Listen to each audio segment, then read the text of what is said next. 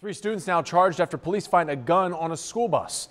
ABC Action News reporter Maricela Burgos is live in Sarasota to explain who district officials are praising tonight. Maricela?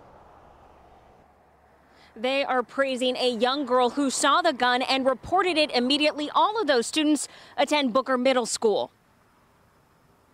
An unexpected and frightening phone call from the Booker Middle School principal to parents. There was an incident on one of our buses after school. A student saw a gun on her bus this afternoon and told an adult. All students are safe. It's just very dangerous to think that kids would bring guns to school. Officers took the .38 caliber revolver off the bus near this intersection. You know, I got a son, so I don't even know if I wanted him on the bus transportation, because that means parents need to be watching their kids. Sarasota police charged 3 Booker Middle School students. I hope they get to the bottom. I really just hope they get to the nitty and gritty of it. Detectives are not saying whether the gun was loaded. How did you get access to this gun? Because the police investigation is ongoing, those are all the details we can share at this time. The original incident is disheartening, of course, but the end result was that everyone is safe, and we're certainly glad about that.